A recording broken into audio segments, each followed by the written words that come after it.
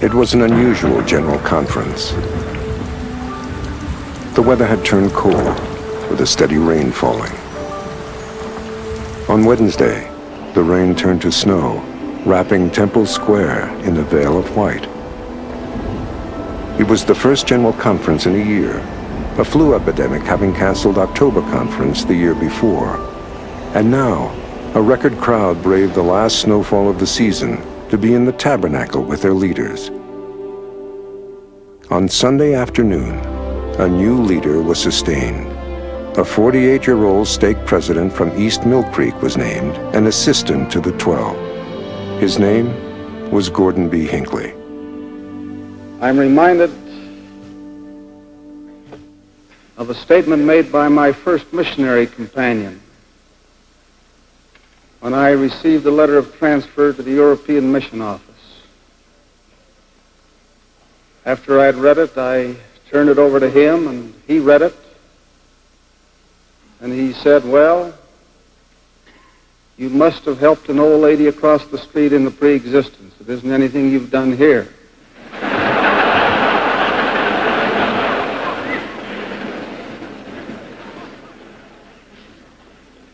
Humbly I seek the blessing of the Lord. I am overwhelmed with a sense of inadequacy. I feel shaken.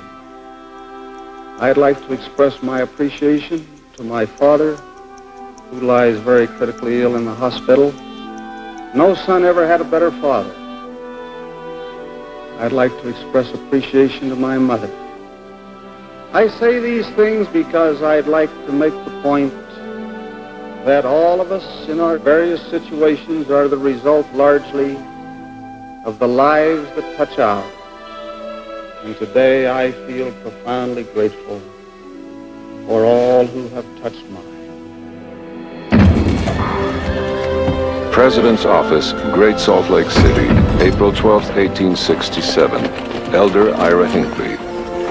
Dear brother, we wish to get a good and suitable person to settle on and take charge of the church ranch at Cove Creek, Millard County. Your name has been suggested for this position. As it is some distance from any other settlement, a man of sound practical judgment and experience is needed to fill the place. If you think you can take this mission, you should endeavor to go a week from next Monday. Your brother in the gospel, Brigham Young. In 1867, Ira Nathaniel Hinckley left his home and built this fort on a lonely prairie in southern Utah. Unlike most of frontier America's wooden forts, which are now largely gone, Ira Hinckley built his Cove Fort of volcanic rock laid in lime mortar. The walls at the base were 4 feet thick. After 125 years, it still stands. Dad feels very strongly about his ancestors. Ira Hinckley, of course, and who was his grandfather, Bryant S. Hinckley, his father. His maternal grandparents, the Bittners, are very much a part of him and a part of his life. Feels a great debt of gratitude to all of them. He's solid. There's nothing small about him. He's been firm in the faith all his days. He takes after his father and his grandfather, who were likewise solid. In a way, he's a lot like Cove Fort.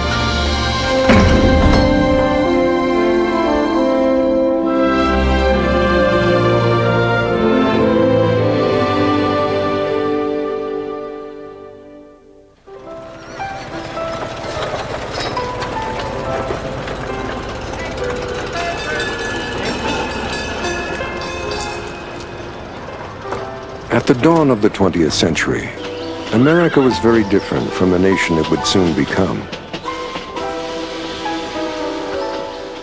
In 1900, there were only 45 states in the Union.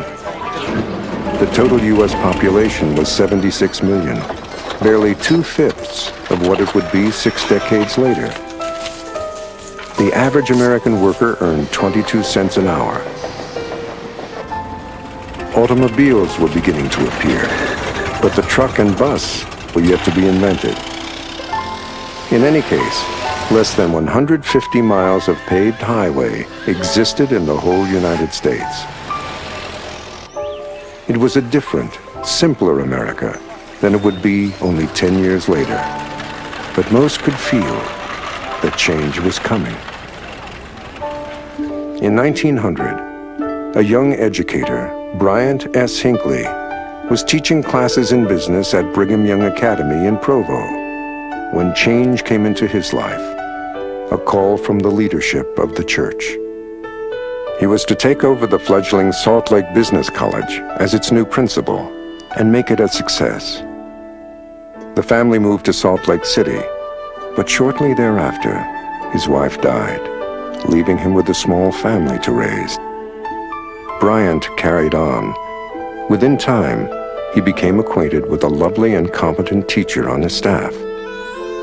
Ada Bittner had just returned from Chicago, where she had been trained in the new Gregg shorthand. She was now the first in the state to be teaching the method. Bryant and Ada's friendship grew, and in the summer of 1909, they were married in the Salt Lake Temple. On June 23, 1910, their first child, a son, was born. They named him Gordon Bittner. With the birth of their child, Ada gave up her career at the business college, and in this two-story home on the corner of 840 East and 7th South, Gordon was raised in an environment of love and learning. Dad's parents were highly educated people. They loved to learn. They were both professional teachers and gifted teachers. And so books and information was just something that was the atmosphere of their home. He remembers there was one room called the library. It had a solid table, a good lamp, a couple of comfortable chairs with good lighting, and the walls were lined with books. And there were over 1,000 volumes, ones that his parents had acquired over the years. He's told us what a quiet place it was, that it was a place for studying. There were books about history, literature, books on technical subjects, atlases, encyclopedias, a good dictionary. Now, I don't think as a boy Dad spent all of his time reading, but he was exposed to great literature. There was this love for good books and a love for learning in that home. When Gordon and I were young, our folks bought a place out in the country. It was a farm, and we lived there during the summer. Gordon and I often slept out, and lying on our back we could see the stars. They were a great sight. We could trace the Big Dipper, and from it we could find the North Star. Dad has often talked about his youth on the farm, and particularly his sleeping out at nights with his brother and watching the North Star as they fell asleep and would wake up during the night, and noticing that that star never moved. And you could tell that even in those early years he was starting to form impressions and feelings about that quality of steadiness and of immovability and of dependability. Those have been great traits of his, and I think he's appreciated them very much in others. In 1922, Bryant Hinckley was serving in the presidency of Liberty Stake, the largest stake in the church, with a membership of over 15,000. One evening, shortly after Gordon was ordained a deacon, his father took him to a stake priesthood meeting at the old 10th Ward. It was here that an unusual event occurred that would remain with him the rest of his life. My father went to the stand and I sat on the back row. The meeting was called to order, and the opening song was Praise to the Man Who Communed with Jehovah. All of the men stood to sing. The hall was filled with men, many who had come as converts from Europe. And they lifted their voices in unison in that great hymn, Praise to the Man Who Communed with Jehovah. Jesus anointed that prophet and seer. Blessed to open the last dispensation, kings shall extol him, and nations revere. It touched my heart. It gave me a feeling that was difficult to describe. I'd never had it previously in terms of any church experience. There came into my heart a conviction that The man of whom they sang was really a prophet of God. And I'm grateful to be able to say that conviction, which came, I believe, by the power of the Holy Spirit, has never left me. Graduating from LDS High School in 1928, Gordon enrolled that fall at the University of Utah. He set his sights on a career in journalism, and over the next 4 years, he would take every writing course available to him. At nights, he worked at the Deseret Gym, attending the key room. During the summer, he took care of the gym's plumbing, maintenance, and electrical work. I learned to use tools, he recalled, and I have loved them ever since. Dad could fix anything. If there was something to be done, he simply figured out a way to do it. And if that meant fix the toaster, he fixed the toaster. A classic example of that is when they moved into the little home when they were very first married. That was a little summer home that belonged to his parents. It didn't have a furnace in it. Now, unlike some people who would have said, we can't move there because there's no heat, he just said, we'll get a furnace. And he ordered a furnace, read the instructions, and installed the furnace. And that's the way he did everything. I remember going to a friend's home one day, and they were talking about their toaster that they needed to pick up from the repairman. And I couldn't believe it. I had no idea there were people who even fixed toasters. I thought every father did this.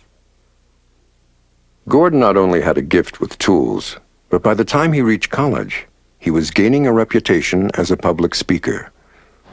One day, it was announced that Apostle and U.S. Senator Reed Smoot would give an address at Gordon's own First Ward. But something at the last minute prevented Elder Smoot from coming.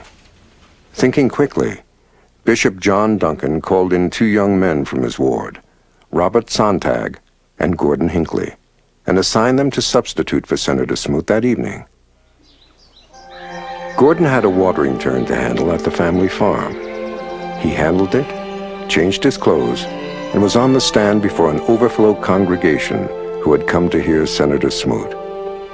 His speaking companion, Bob Sontag, recalled, when Gordie Hinckley finished speaking, people had forgotten all about Senator Smoot. The boy really stirred them. Life was full and happy for the Hinkleys. Then in 1930, while Gordon's mother was traveling in Europe, she began to feel an unusual pain. Upon returning, the doctors gave a grim diagnosis: cancer. 6 months later, she was gone. I recall the gray November day of her funeral, Gordon said. We put on a front of bravery and fought back the tears. But inside, the wounds were deep and painful. From that day, he would carry a deepened understanding for all who lose a loved one in death. The little family tried to return to normal living. Gordon threw himself into his university studies, and in 1932, he graduated with a degree in English and a minor in ancient languages. The class of 1932 entered a world struggling in the depths of the Great Depression. Nearly half the nation's banks had failed. Unemployment was over 30%. It was a time of soup lines and suicides. Only those who lived through it would ever really understand the depth of the economic catastrophe that hit the nation and spread across the world. It was a time of terrible discouragement, and it was felt strongly on the campus of the university, and I'm frank to say that I felt some of that myself. I began to question some things, including, perhaps in a slight measure, the faith of my parents and some of those things. That isn't unusual for university students, but the atmosphere was particularly acute at that time. But I'm grateful to say that with all of that, the testimony which had come to me as a boy remained with me and became as a bulwark to which I could cling through those very difficult years. Gordon continued to work at the gym as he carefully saved his money. He had a goal: to enroll the following year at Columbia University and earn a graduate degree in journalism. Then, on a Sunday afternoon, Bishop Duncan called him into his office. A mission was discussed. Gordon was shocked. Very few missionaries were being called because of the Depression, but he responded affirmatively. When the call came from church headquarters, it was to the European mission with headquarters in London. Because of an unfavorable exchange rate in Britain, it was the costliest mission in the world. Meanwhile, the bank in which Gordon had been keeping his money failed, taking with it his entire savings. At that time, the bishop spoke to my father, presumably, and my father said, yes, we'll do all we can to see that your needs are met. And he did so, and my brother, who was working, augmented that with some of his own resources. And a little more was needed, and we discovered that my mother had established a little savings account from the coins she received in change when she bought groceries and did other shopping, and that filled whatever gap there was. And I always considered that money, which she had saved so meticulously, as sacred, and so regarded it. On June 20th, 1933, Gordon Hinckley left Salt Lake City for New York. After a 3-day rail journey, he arrived in New York City. Then he boarded the SS Manhattan, bound for England.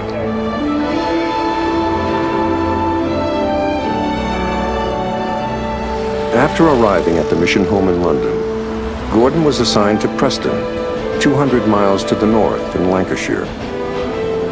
I felt very lonely on the train ride to Preston, he recalled. His companion, Kent Bramwell, met him at the station and took him to their living quarters. He then announced that they would go into town and hold a street meeting. I was terrified. I stepped up on that little stand and looked at that crowd of people who'd gathered. They were dreadfully poor at that time, in the bottom of the Depression. They looked rather menacing and mean. But I somehow stumbled through whatever I had to say. When I arrived there, I was not well. I felt I wasn't getting anywhere in the missionary work, and I became discouraged. I wrote a letter to my father and said, I'm wasting my time and your money. I don't see any point in my staying here. And in due time, a letter came back from him in which he simply said, Dear Gordon, I have your letter of such and such a date. I have only one suggestion. Forget yourself and go to work. With love, your father. I pondered that, and the next morning in our scripture class, we read that great statement of the Lord. He that saveth his life shall lose it. He that loseth his life for my sake and the gospel shall find it. It touched me. That statement, that promise, in conjunction with my father's letter, prompted me to go upstairs in the little bedroom at 15 Wadham Road, Preston, Lancashire, where we lived, and get on my knees and make a covenant with the Lord that I would try to forget myself and go to work. I count that as the day of decision in my life. Everything good that's happened to me since then, I can trace back to the decision I made at that time. After 5 months in Lancashire, Elder Hinckley was transferred to the European Mission Office in London, where he worked as assistant to Elder Joseph F. Merrill of the Council of the 12, who presided over the missions in Europe. It was a time of broadened opportunities for the young missionary, who more than ever tried to lose himself in the work of the Lord. Elder Hinckley and I and some of the other missionaries in London would take our portable stand and set it up there in Hyde Park, which at the time was a very well-known forum for public speaking. But there were hecklers there, and they were ready to interrupt you and question you. We learned to speak quickly on our feet and respond to them. And it was a growing experience to learn how to defend the church and speak up for the church in view of hecklers that wanted to embarrass you. One day in 1935, President Merrill was surprised to open several of London's leading newspapers and find a review of a fictitious anti-Mormon book which purported to be a history of the Mormons. President Merrill called for his young assistant.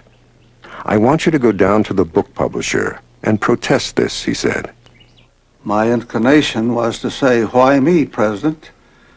Why don't you go? You're an older man and I'm just a boy." I didn't say it. I said, "Yes, sir." I went up in our little room and got on my knees and asked for the blessing of the Lord. I arrived at the office of the publisher and entered and handed my card to the receptionist and told her that I would like to see the president of the company. And she said, "Mr. Skeffington is very busy." And I said, "Well, I've come about 5,000 miles and I'll wait for him." So I sat there and she went in and out of his office 2 or 3 times. And I guess finally she concluded that I would wait there. And she went in again and came out and said, "He'll see you." Well, I'll never forget the picture. I walked in, he was seated behind a big desk, had a cigar out of the corner of his mouth and seemed to be saying, "What do you want, kid?" But he was gracious. He said, "What is your problem?" And I began to explain to him. I don't know what I said after that. At first he was rather belligerent in his response, but he softened. And he said, finally, "I'll recall all those books and tip in a page on which we will say that this book is fiction and is not in any sense to be construed as history." He did that. It was a tremendous thing. He sent me a Christmas card each year after that, I think for as long as he lived. It was a tremendous lesson to me. I came to know that if we would put our faith in the Lord and go forward in trust, that he would open the way. I've never forgotten it. That experience left a mark upon my life. In June of 1935, Elder Hinckley's mission began drawing to a close. He would leave England a different young man than when he came. He had come to know the beauty and culture of Britain and had grown to love its people. More importantly, the doubts and questions of his college days had been replaced by a firm testimony. "I came to know my Father in heaven and my Savior," he said, to a degree unrealized before. Returning to New York, he took a bus to 116th Street and stepped through the gates at Columbia University. Thoughtfully, Gordon walked across campus, just to see what I had missed, he recalled. He traveled by rail to Detroit, where, according to arrangement, he picked up a new car for his father, a 1935 Plymouth, for $740. Then he and a friend from his mission, G. Homer Durham, drove the 1,600 miles to Salt Lake. Gordon recalls, "I arrived home worn out, weighing 126 pounds, and said that I had no desire ever to travel again." His mission president had asked him to meet with the First Presidency and report on needs and conditions in the missions of Europe. On the appointed morning, he went to the administration building and met with President Heber J. Grant and his counselors, J. Reuben Clark and David O. McKay. President Grant told me that I could take 15 minutes, he recalled. Then they began to ask questions, and I was there for over an hour. Several days later, President McKay called and offered Gordon a position with the church. He was asked to serve as producer and secretary of the newly organized Radio, Publicity, and Mission Literature Committee. The committee was comprised of 6 members of the 12, with Elder Stephen L. Richards as chairman. There was an empty office available, but no furniture. He went downstairs and asked for a ream of paper. A whole ream, he was asked. Did he know how many pages were in a ream? He did. Next, He went to a former missionary companion whose father dealt in office furniture and came away with a reject table. One leg was short. He fixed that with a block of wood. The top was warped and split. He would ignore that. He brought his typewriter from home, set up shop, and went to work. From this office would come hundreds of scripts for radio, film strips, and motion pictures, and the pioneering of the use of media in the church. We lived in a very large ward of more than 1,500 people. Among the girls who lived in that ward was one named Marjorie Pay. I saw her first when she was in primary and gave a reading, and I don't know what it did to me, but I never forgot it. And she grew older into a beautiful young woman, and we continued our association, and after a long time, we were married. When I first met him, I thought he was a very unusual man. He was different. Everything he did with a little flair that was typical of him and no one else. He was a lot of fun, but he had wonderful integrity. He never had to worry about what he said or what he did. Marge and I were married April 29, 1937, in the Salt Lake Temple. Stephen L. Richards of the Council of the 12 officiated at our sealing. It was a very impressive ceremony. We moved to the little summer home which my father had, and we fixed it up, put a furnace in, some insulation, made it tight and comfortable, and there we lived for the first 2 or 3 years of our marriage. Prior to his marriage, Gordon had served on the Liberty Stake Sunday School Board, and then as Stake Sunday School Superintendent. Now, a new call came, to serve as a member of the Sunday School General Board. Gordon was 27 years old. During his 9 years on the board, he would travel to wards and stakes and author a course of study on the Book of Mormon, which would be used in Sunday schools throughout the world for the next 25 years. What is this? The voice of God. The earth trembles. Yes, I felt it. Look, the tower is falling. The Tower of Babel. It topples on our heads. Run! Run for your life! The Radio Publicity and Mission Literature Committee pioneered the use of media in spreading the gospel and in telling the story of the church. I think we did some highly significant things in those days. Among these was the Fullness of Time series of 39 half-hour radio dramatizations of the history of the church. I had the responsibility for the production of that series. I wrote most of the scripts, and we produced them in Hollywood. They ran on hundreds of radio stations across the nation. They gave tremendous exposure to the church. In 1939, when the World's Fair was held on Treasure Island in San Francisco, we constructed a model of the Salt Lake Tabernacle. It would seat approximately 50 people. We installed a fine small organ, secured a missionary who was an expert organist, and presented organ recitals there. And it was a wonderful place where people tired of walking would come in and sit down and enjoy themselves.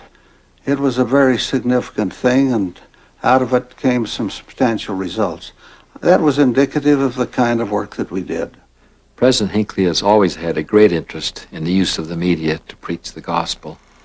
He organized the first use of the media by the church years ago. He has retained that interest, and it's amazing to witness his quick insight and panoramic view of any media situation. And the church's broadcasting today has been greatly influenced by this great man. In the meantime, the Hinkley's first child, Kathleen, was born, and Gordon began digging footings for a new home he would build on their property in East Mill Creek.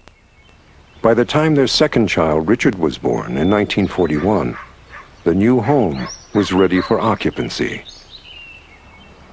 Dad, of course, designed this home, and with the help of friends built it. It was a great place for kids to grow up.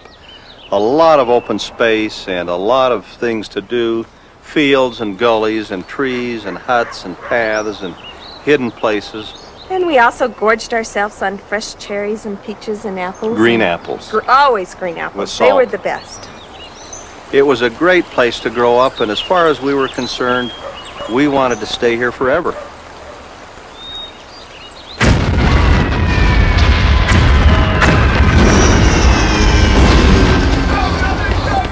On December 7th, 1941, the world changed dramatically as America was drawn into the vortex of World War II. The calling of full-time missionaries ground to a halt, and Gordon Hinckley began thinking how he might best serve his country. Shortly after the attack on Pearl Harbor, he went to a Navy recruiting office and applied for officer training, but was rejected because of a history of allergies and asthma. Still wanting to assist with the war effort, he obtained a job as assistant superintendent of the Salt Lake City Union Depot and Railroad Company. As station master, he supervised a large flow of rail traffic through Salt Lake City. The railroad company liked what they saw in this young and energetic employee, and after several months, he was brought to the head office in Denver, where he was made assistant manager of mail, baggage, and express traffic for the entire system. The young family moved to Denver, where their third child, Virginia, was born, and Gordon appeared to be on a career path that could have drastically altered the course of his life. Then, one day after the war, Gordon stopped at the church offices and called on his friend and mentor, Stephen L. Richards. President Richards asked him to return to church employment. His help was needed in the newly reopened missionary work. It was difficult for me to resign from the railroad, Gordon said.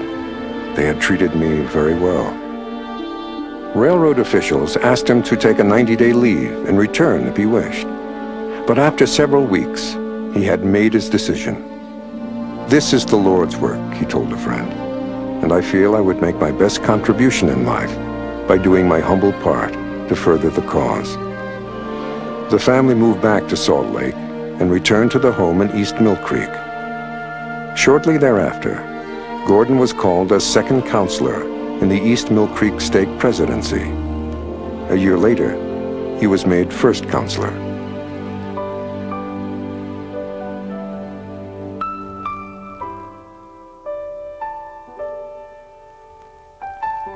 They were wonderful years when the children were small. Clark was born in 1947, and Jane, our fifth and last child, joined us in 1954. We didn't have a lot of money, so we just did things that were fun, not expensive. And we saw the state of Utah, every square foot of it.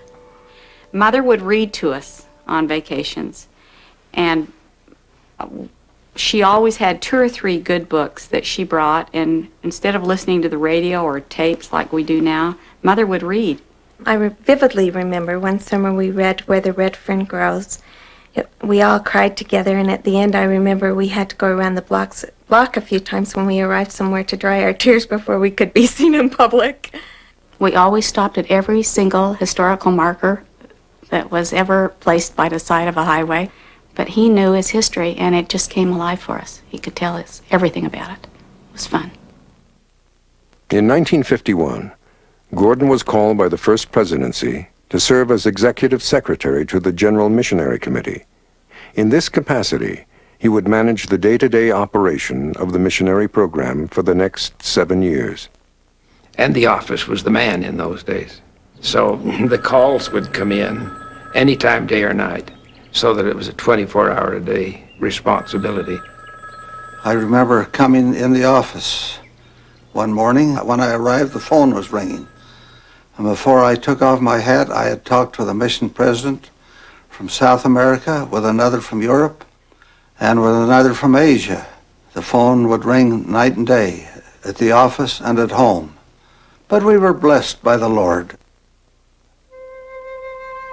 In 1953, President McKay called me to his office. He told me that the church was building a new temple in Switzerland near Bern, that it would be a somewhat different kind of temple. He asked me to find a way to present the temple ceremony in such fashion that it can be given in all of the languages of Europe with a minimum number of people participating. And we accepted that challenge. I gathered about me some very capable people, and we went to work. It was a challenge. We moved in a direction and quite different from anything that had been tried before. I'm grateful to say that out of that pioneering effort has come the method by which the temple ceremony is presented in all but 2 of the 47 temples now in action.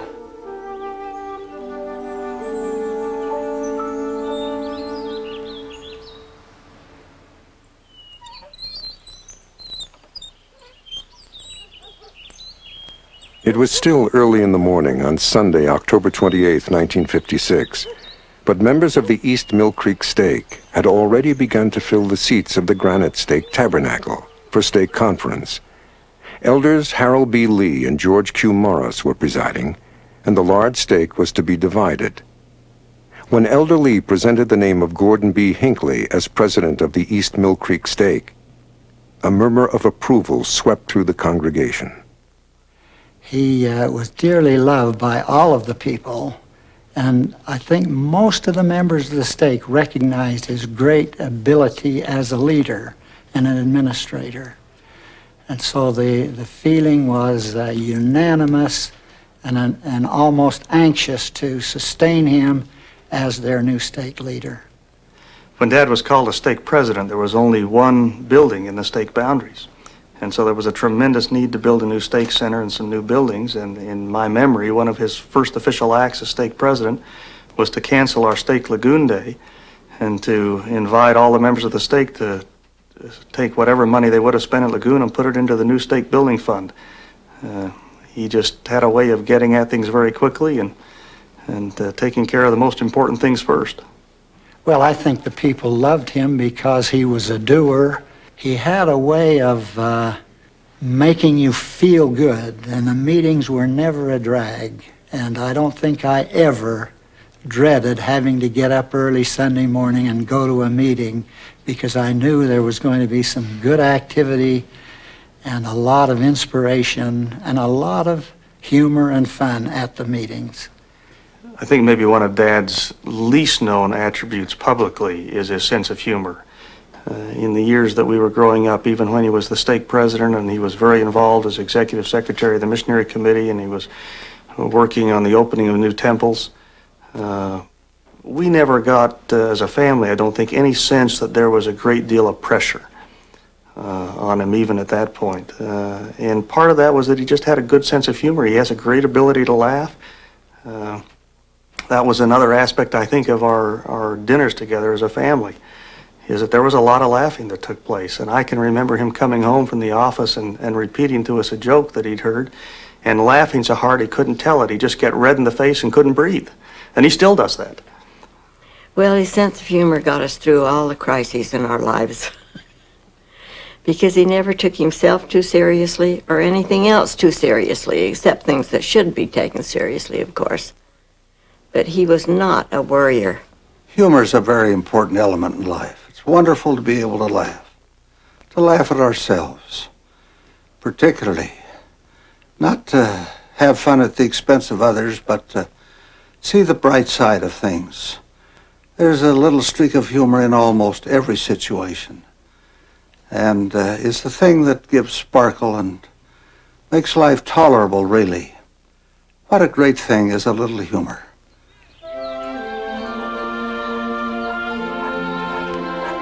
I remember the Saturday of April Conference, 1958, very well. The phone rang. I answered it. It was President McKay on the phone. I recognized his voice. He did not identify himself. And I ran out in the yard where Dad was working and got him and followed him in and watched his reaction. He said, in essence, "Yes, sir, I'll be right there." And silently went immediately to his room, showered, changed his clothes, and was gone. And the next time I recall seeing him was on the stand at General Conference the next day when he was sustained as the General Authority and assistant to the 12. Since President McKay spoke with me late last evening, I have been wondering about the road that led here. I know that I have not come that road alone, and I feel very grateful for the many men and women who have helped me. I was in my early teens when Dad was called to be an assistant to the 12. When you're in that stage of your life, your parents don't look perfect. In fact, they look less than perfect, and I was quite aware of any human foibles that my parents displayed. And so the call came as a little faith crisis for me. I thought, how could the Lord call somebody like my dad, who's so average and sometimes lacking? And after the dinner table that afternoon, when we were getting over the shock of the call, I said, well, I guess the Lord is just going to have to work with what he's got.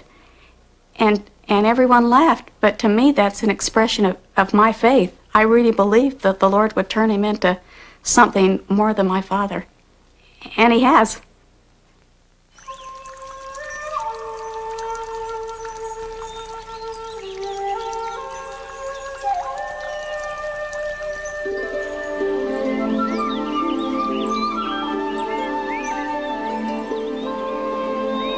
One of Elder Hinckley's first assignments was to work with President Henry D. Moyle in dividing the missions of the world into areas under the direction of the 12. Although at the time he was an assistant to the 12, Elder Hinckley was given responsibility for the work in Asia. Over the next 8 years, he would travel to the Orient 21 times. The church was small and weak in that part of the world. We had no buildings. We met in small rented homes, but it's been my great and satisfying experience to see the miracle of what's happened in Asia. And out of that number have come strong leaders, men and women who through all of these years have kept the faith and grown in their capacity and filled great responsibilities in that wonderful part of the earth, an area which I greatly love. President Gordon B. Hinckley is without question the father of the church in Asia. I can still see President Hinckley situated in some dark, unheated, partially unlighted meeting hall where people were crouched in discomfort sometimes, with a wonderful, peaceful, happy look on his face, expressing courage, expressing love, expressing faith, inspiring the people to think that this was paradise if they could have the Spirit of the Lord in their lives. I've tramped over that part of the earth a great deal, worked with the missionaries, and loved the people, and they will always have.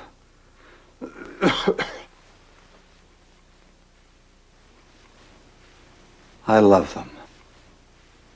I'm so grateful for the people of this church. I thank the Lord every morning for the faithful people of the Church of Jesus Christ of Latter-day Saints. 3.5 years after his call as an assistant to the 12, another change, perhaps the most significant, came into Elder Hinckley's life. It was early Saturday morning on the last day of September 1961 when Marjorie answered the telephone. It was President David O. McKay. 45 minutes later, President McKay invited Elder Hinckley to be seated in his office. He spoke of my grandfather, who came from Nauvoo to this valley, who responded to a call from Brigham Young to go down and build Cove Fort. He spoke of my good father, for whom President McKay had great affection. And then he indicated to me that he wished to extend a call for me to serve as a member of the Council of the 12 Apostles. I was overwhelmed by that statement and that call. I hope I have kept the trust that was imposed in me by that sacred call from the President of the Church. When this call to the 12 came, we knew that he felt very humbled by it, but we knew that he could do a wonderful work for the Lord, and he did. He was blessed. Shortly after his call, Elder Hinckley joined President Henry D. Moyle in Europe, where they visited its 21 missions in 23 days, holding day-long seminars in each. He continued to supervise the work in Asia, dedicating Thailand and South Vietnam for the preaching of the gospel. He traversed war-torn Vietnam several times during the war, strengthening local members and servicemen. In 1967, he was given responsibility for the work in South America, organizing numerous stakes and opening missions for the first time in Ecuador and Colombia. After 3 years of supervising the work in South America, he was given responsibility for the work in Europe, then was reassigned supervision of Asia for an additional 3 years. Wherever he went, he carried a tangible love for the people and a faith that left them strengthened.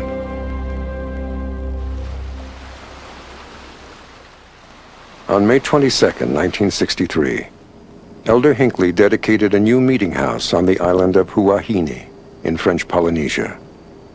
As a boat of members and friends returned to the home island of Maupiti, a mid-Pacific storm arose, capsizing their vessel and crashing it into a reef. 15 passengers lost their lives, including 10 women, 5 of whom were mothers, 3 small babies, and a 5-year-old girl. All but 2 of the Relief Society's Sisters of the Maupiti branch were gone. Elder Hinckley canceled his flight back to Salt Lake City, and on an old PT boat, sped toward Maupiti. As Elder Hinckley stepped off the dock, he took the grieving families in his arms and wept with them. He held the children who were left motherless and spoke words of comfort.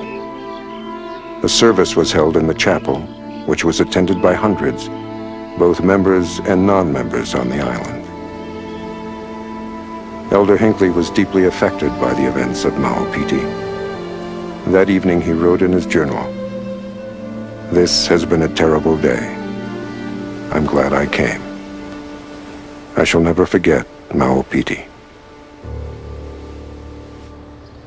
In September 1972, the newly ordained president of the church, Harold B. Lee, asked Elder Hinckley to accompany him on a historic trip to Europe and the Middle East. It would be the first visit by a president of the church to the Holy Land in 2,000 years. We visited the Garden Tomb, and President Lee was very quiet, and then he expressed the view that this was the place where the body of the crucified Lord was laid, and that it was here that the first glorious Easter morning occurred when the stone was rolled away. It was a wonderful experience to hear the president of the church, the prophet of the Lord, speak those words with the certitude with which he expressed himself. In May 1980, Elder and Sister Hinckley accompanied the BYU Young Ambassadors on an historic trip to China, where 1 billion people, nearly 1/4 of the Earth's population, resides. Here they found crowds of friendly and intelligent people, eager to learn. Each of us recognized, he wrote, that somehow under the power of the Almighty, this land will eventually be open to the teaching of the restored gospel. A year later, he accompanied the young ambassadors on an extensive performing tour of Yugoslavia, Romania, and Russia. As the world and the church moved into the 1980s, it appeared there were few places Gordon B. Hinckley had not been, and few things he had not done. But on July 23, 1981, a new level of responsibility came upon him. Now a new assignment has come. I appreciate the confidence of President Kimball, of Presidents Tanner and Romney, as well as that of my brethren of the 12, the 70, and the bishopric. My only desire is to serve with loyalty wherever I am called. Whether this assignment be lengthy or brief, I pledge my best effort, given with love and faith. His would be the steady and reassuring voice in the first presidency that members worldwide would grow to appreciate and love. Shortly after his call into the first presidency, President Kimball's health began to deteriorate. Then N. Eldon Tanner passed away, and the health of President Romney failed. By the end of January 1983, the day-to-day responsibility of the office of the first presidency had largely fallen upon him. It was a very heavy and overwhelming responsibility. It was an almost terrifying load at times. We consulted with our brethren of the 12 constantly and frequently, but with all of that, there were times when I felt overwhelmed, and I recall on one particular occasion getting on my knees before the Lord and asking for help in the midst of a very difficult situation. And there came into my mind those reassuring words, "Be still and know that I am God." I knew then that this was His work, that He would not let it fail, that all we had to do was work at it and do our very best, and that the work would move forward without let or hindrance of any kind. The decade of the 80s saw a substantial increase in the construction of new temples throughout the world. During a 3-year period alone from 1983 to 1986, President Hinckley dedicated 18 temples around the world in locations from South Africa to Chicago.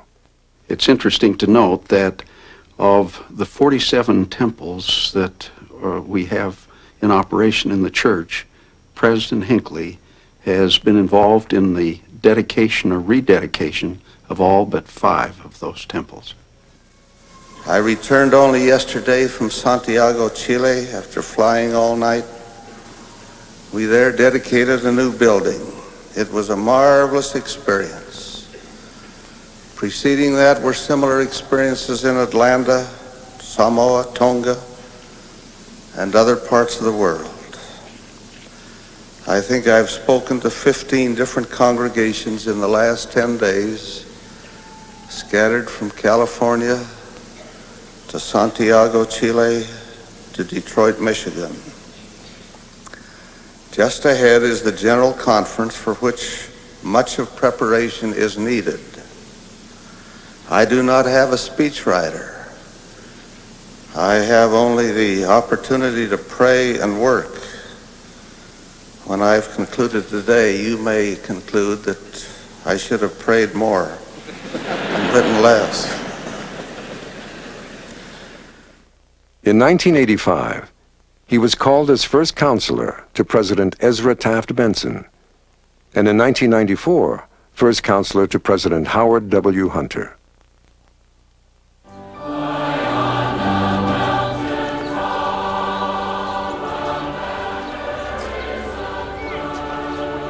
On June 12, 1994, President Hinckley returned to his beloved Preston, where he had labored as a missionary 61 years earlier. There, as a member of the First Presidency, he presided over the groundbreaking ceremony for a Temple of the Lord. This is an emotional experience for me. Never back in those years would I have dreamed that here in Lancashire there would someday stand a house of the Lord, and that I would have a part in breaking ground for its construction. When he learned that one of his dear friends of years ago, when he was a young man as a missionary, was in the audience, he came off of the stand and worked his way through the audience with emotion, seeking to find Robert Pickles. When he found him sitting in a wheelchair, he took hold of his hand, they embraced one another, tears streamed down both of their cheeks, and it was a great reunion. That is so typical of President Gordon B. Hinckley, his great love for the saints.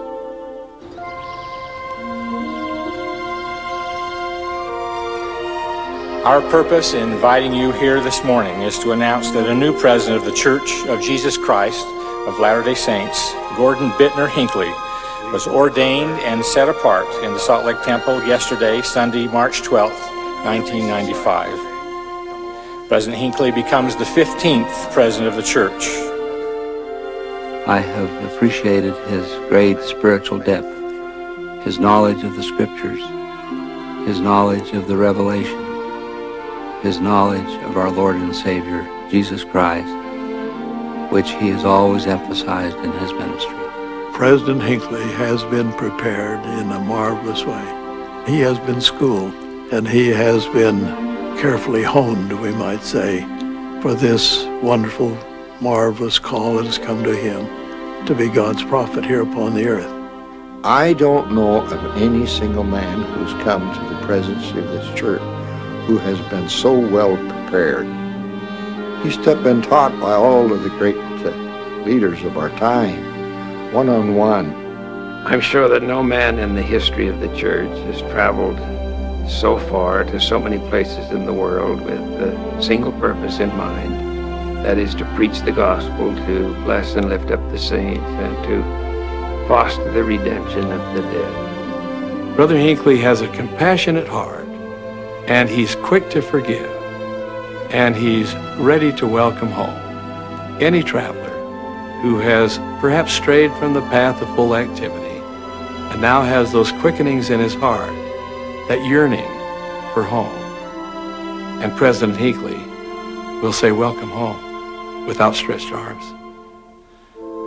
I know that God, our eternal Father, lives, and that he stands at the head of this work. I know that Jesus is the Christ, the Redeemer and the Savior of the world, and that he is the living head of this church, whose name it bears. I know that the conversation which took place between the Father and the Son and the boy Joseph was as intimate and as real as is my conversation with you. That the Book of Mormon is true, that the priesthood is upon the earth, that this is the work of the Almighty, and that its great challenge and destiny lies ahead of it, and that it will continue to move forth until it has accomplished the mission for which the Almighty has outlined for it. I'm grateful for that testimony. I love the work. I love the faithful people of this church, and I leave my blessing with them. In the name of Jesus Christ, our Redeemer, amen.